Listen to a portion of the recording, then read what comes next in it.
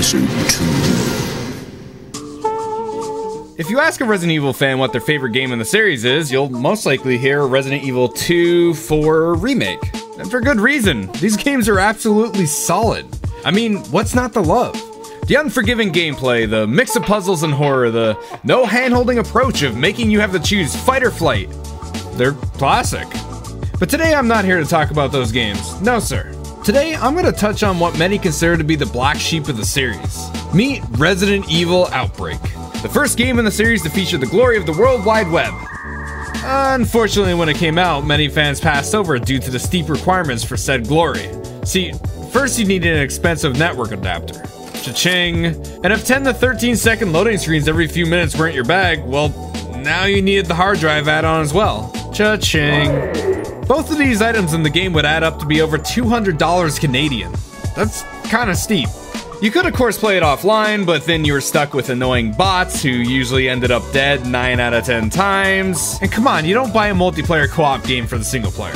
Many fans also found the game to be just a little too unforgiving, which again, with bad AI, doesn't make for a very fun experience.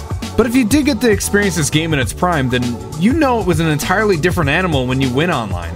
That unforgiving gameplay suddenly felt like it was the thing keeping you drawn in. You and 3 other friends or strangers would have to rely on each other through boneheaded basic communication and animations, scavenging every last bullet and green herb just to get that rewarding feeling of barely beating the level in danger status at 95% infection. And then you'd start getting attached to your new friends, and every time you guys get separated, it's like, what do I do? Eventually though, you learn all the levels and routes. You become an expert, jacked into the proverbial matrix, quoting all the cutscenes and showing all these new players what's what. Until you turn up the difficulty again and you're back to square one. The game felt true to survival horror and it felt true to the Resident Evil series. And somehow it did it as a co-op game. It's as classic as the series goes in my eyes. The level designs are interesting and well thought out, not to mention a few familiar locations and people. And in my opinion, I think the controls in Outbreak are the best they've ever been in this genre. The game wasn't without its flaws. Those 10 to 13 second loading screens were sometimes seconds apart from each other. There were desync issues and subpar AI, and unfortunately the online servers went down in 2007. Which is why I proposed the idea. Capcom, remaster Outbreak. The game was obviously too ahead of its time with the whole needing add-ons on your PS2 to play it fully, and with a remaster much of the flaws wouldn't be there. The long loading times would be eliminated, and we all got internet now, you dummies. Fans have been clamoring for it for years. And with the success of the Resident Evil Remake remaster, there hasn't been a better time. I've also heard some people say the netcode was lost and blah blah blah. Look, modders in Germany have had this shit down for years. Check out observe.org. These guys revived and modded the game to be played online through their own server. And they've done a great job running and updating it over the years. So if a few fans in Germany can do this, then what gives, Capcom? Sales? The fans have obviously expressed interest, and unless you've lost the source code, I can't see it being that expensive. So, come on Capcom, don't let this gem be lost in time. Remaster Resident Evil Outbreak. I mean, I'll at least buy it.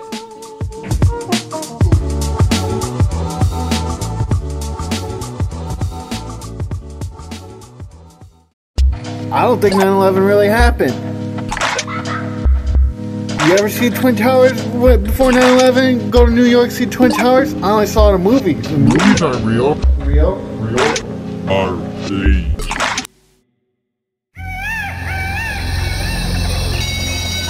Hear that? Bells. School's out. 400 yards. 300 yards. 100 yards! It's hungry, sir! New Tiberium harvesting methods instituted by the Brotherhood of Nod increase profitability by 49%.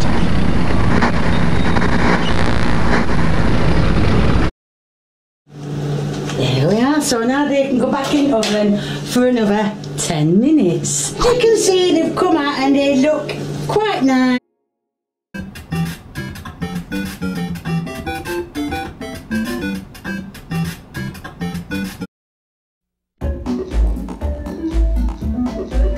Did you know that Squaresoft almost went bankrupt in 1987?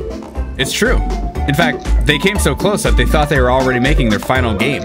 The game that was directed by Hironobu Sakaguchi was going to be designed to compete with Enix's popular Dragon Quest game. All of Square's future depended on the success of this one last title. If it failed, the company would fail. and thus Square named the game Final Fantasy, because that's what it was for them. A work of pure passion, one last attempt at changing the mold.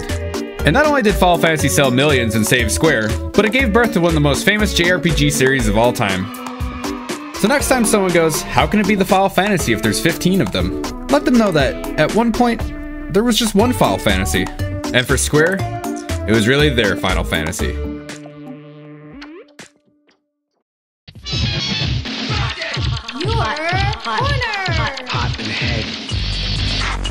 How's it going, Mr. Man? It's me, little old man, little old man, little old man.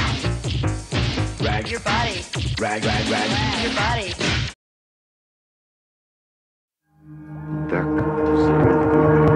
земельный начало, Сан-Франциско-Палатинского полигона. Ослепительной вспышкой ударной волны сотрясли город. В домах вылетели все стекла.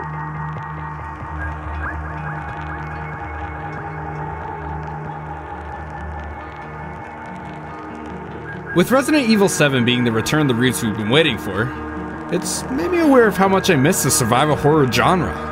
The unforgiving difficulty and the uneasy mood you experience while solving a puzzle, or stopping to read a paper that gives you a small idea of what the hell happened. Very few modern horror games come close to recreating the pacing and tension of a good old survival horror game. But Darkwood isn't one of those games. In fact, Darkwood isn't like many games at all. Developed by Acid Wizard Studios, Darkwood is a few horror enthusiasts' answer to the industry's survival horror drought. A game that starts you out by making you put your dog out of its misery, Darkwood is a little bit overwhelming in how much its atmosphere can make you feel like you just want to give up. See, you don't really have many friends in this game. In fact, I don't even think you have a name. You'll spend your daylight talking to strange faces or combating wild animals. Or maybe you're just out collecting a few useful crafting materials. However, as you begin to pick your immediate surroundings dry, you'll realize that you have to venture further and further out into the Darkwood just to find things you haven't already plundered. Few games capture the essence of an environment so dark and unforgiving and non-welcoming. And with an almost Lovecraftian vibe to it, the art in this game is some of the best I've ever seen in the genre. There's so much atmosphere and ambience to soak up that... Oh geez. I've stood around too long. See, you gotta make sure you're not outside when the sun goes down, cause... well, I'll let you find out for yourself. Darkwood is a game for those who've yearned for the classic survival horror experience of old. And if you're one of those people, well, do yourself a favor and check out this 2014 top-down indie game. Because the last time I felt this feeling from a game, I was 12 years old, sitting in my basement, lights out, experiencing my first time entering the Otherworld in Silent Hill 3. That's the kind of stuff that sticks with you. I know it stuck with me.